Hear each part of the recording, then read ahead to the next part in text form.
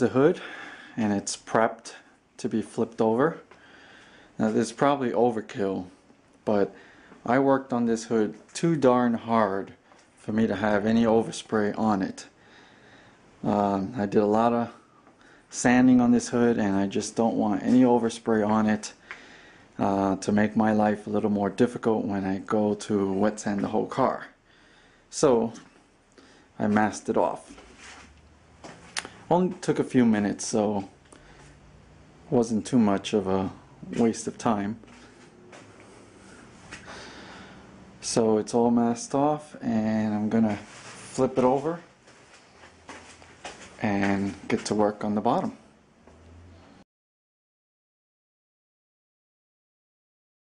Well, I got the hood flipped, and we get a look at all the overspray that happened when I was doing the top half. And now you know why I covered up the bottom, why I covered up the top half, because I now see that the bottom half has a lot of overspray, and I didn't want that to happen to the top. So I'm going to scuff this down with 320, get it prepared for paint. I'm not going to put any high build on it because obviously I'm not going to do any work to the bottom half. The first thing I'm going to paint is this area here, and of course this, with the Satin Black. And I made a Home Depot run.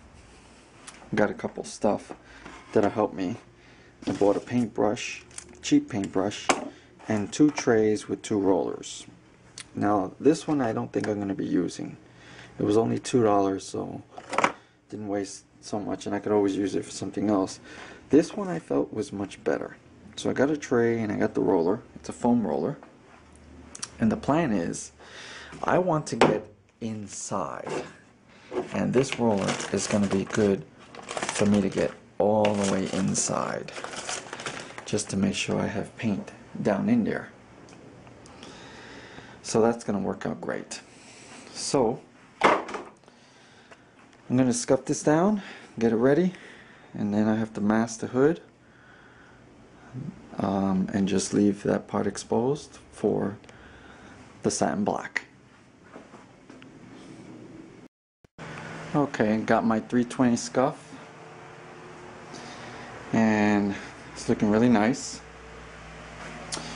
I smoothed out as best as I could in there. I didn't want to go too much because it's not going to be seen, but I made it smooth. There was some imperfections from when I was maneuvering the gun. I hit the gun cup there, so I blocked that out, and you can see the spot welds. And this here, if you recall, there was a slight dent. Well, since I had overspray of the primer, I decided to do a little blocking, and it came out pretty good. You see, it came out really, really nice. So I used the overspray to my advantage there. So now that is nice and straight. You can see that, nice and straight. So I'm happy that came out good. Other than that, I did my blocking, I did my scuffing. So it's all ready to be masked and prepped so that I can paint the cowl area for the air filter.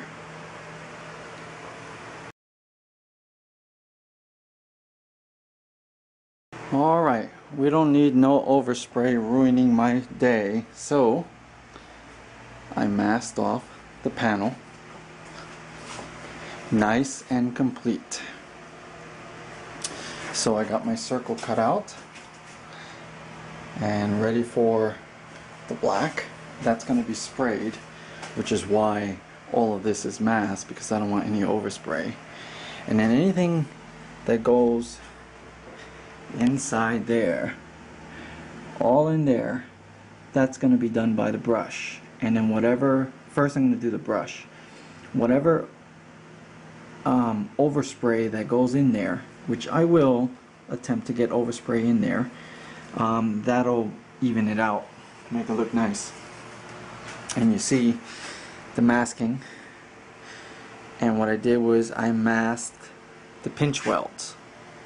That's gonna be my hard line, the pinch welds.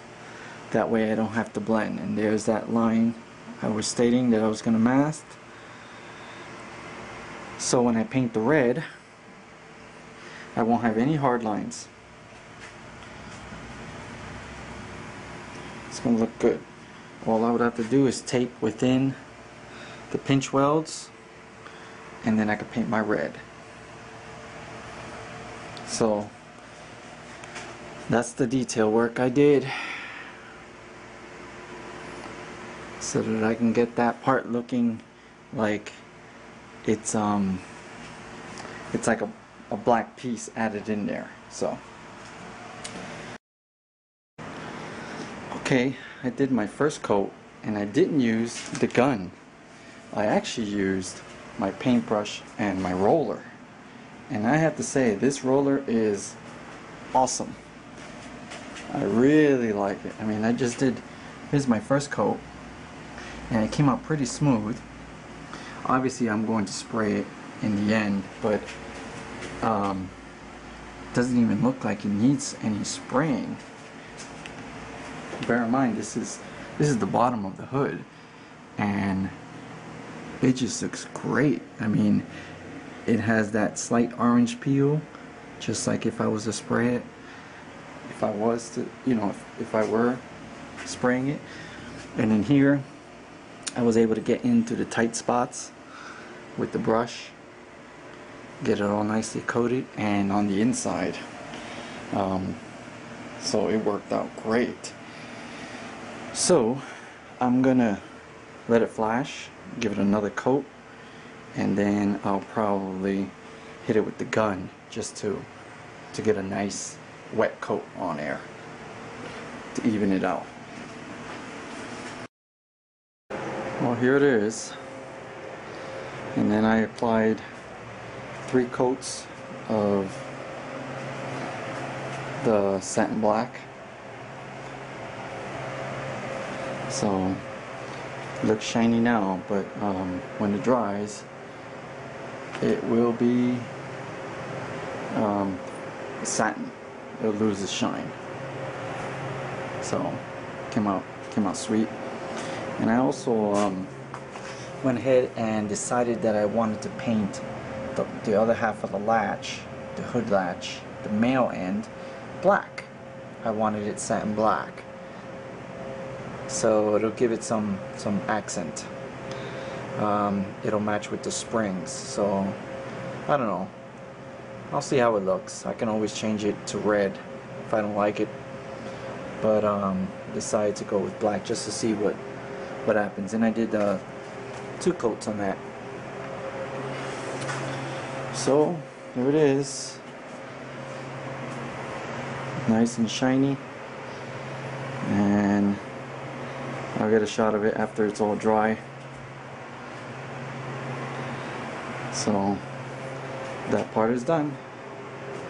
After that is dry, I'll have to mask all of that so that I can paint the red for the rest of the hood.